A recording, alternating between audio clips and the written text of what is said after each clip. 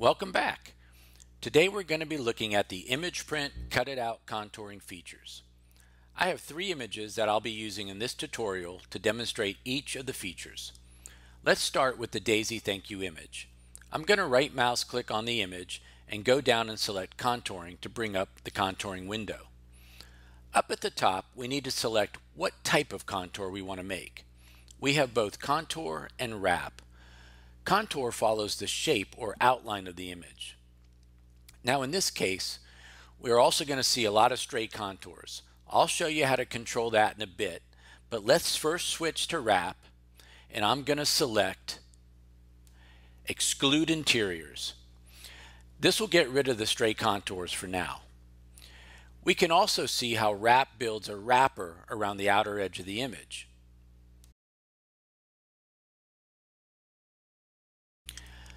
Let's go back to contour, and we can see by default it does a really good job following the shape of the daisy. Right now I have Exclude Interiors on, but I have this small punch out hole at the top of the image that also needs to be contoured. To address that, I'm going to need to turn off Exclude Interiors and deal with the stray contours another way. The stray contours are there because the algorithm is looking at the default pixel average compared to the background. We need to change that threshold in order to exclude these lighter areas from being contoured. To do this, we need to change the threshold value. The default is set to 95%, and we're going to start bringing it down using the down arrow until we see all the stray contours eliminated. I'm going to keep bringing it down, and it looks like around 64% eliminates all of the stray contours. But I still don't have the punch hole at the top contoured, so I need to change another setting to do that. That setting is called minimum diameter. The default is set to 1, and it looks at a fairly large shape to contour.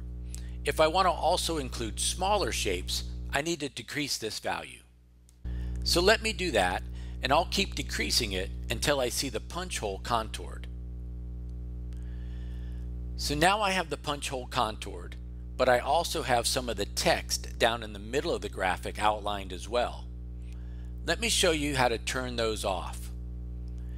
We have contour selection tools down at the bottom of the menu.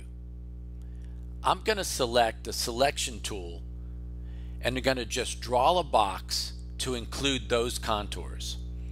You can see how they changed color to show which ones are selected.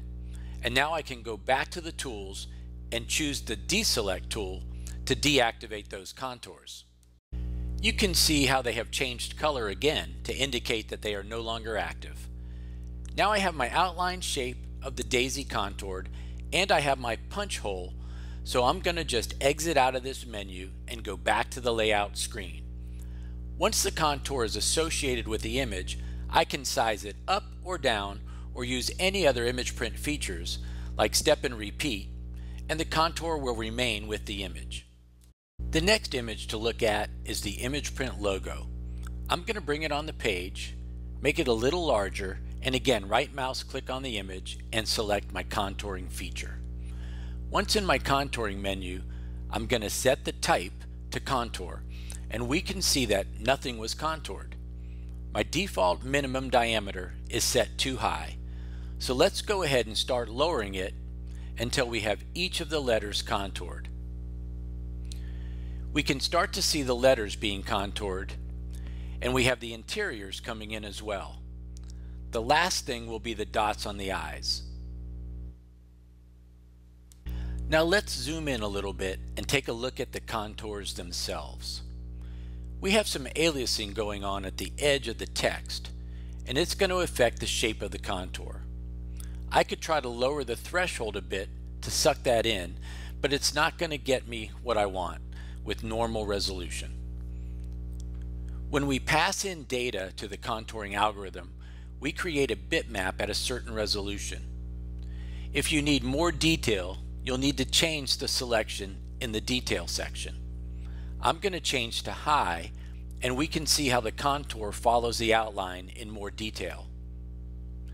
If I now select extreme, it has even more detail. Now if you are doing shapes, which will include offsets, normal will be fine for most everything. But if you have shapes where you want to cut right on the outline as close as possible, then changing this setting will get you more detail. I'm really happy with the quality of this contour, but I don't really want to cut out each letter. What I really want to do is have a contour follow the outline of the letters as a logo so I can make a sticker. So for this, I don't need extreme detail. So I'm going to switch back to normal, and I'm going to show you how to treat these individual letters as if they were connected or welded together. To do that, I'm going to use my contour correction tools. I'm going to select my drawing tool and set the color to black. Back on my image, what I'm going to do is draw a line connecting each letter together. Now, none of what I draw is going to be printed or imaged, so I don't need to worry that my line isn't straight. I'm just forcing my contour to follow a different path. Now that I have each item connected to each other, I can come up to my offset control and start to offset the contour away from the letters to make them form a shape around the entire logo. Let me turn off interiors because I just want the outline. Now I'll continue to offset the contour, and you can see how the contours start to weld together. Take a look at this area between the N and the T. You can see these individual contours pinch together, and as the offset is increased, they will eventually weld together in a combined shape. Once you reach the desired shape you're after, you'll have a nice outline you can print onto adhesive material to make stickers or paper for promotional pieces. Let me exit out of this menu, and again you can see the shape with the image on the layout window, and you can change the size or do whatever you want at this point. The final image we're going to look at is this garment. Let me load it and again go into my contouring menu, and we'll take a look at the remaining features we need to cover. Let's zoom in, and we can see the contour algorithm trying to contour each little piece of fringe. Those are way too small to be cut out individually, and we can also see how it's trailing into the garment as well through these small openings. So what we want to do is tell the algorithm to skip over them. The way we do this is with the notch filter. So I'm going to come up here and raise the notch value. The notch filter sets a distance to skip over these small items.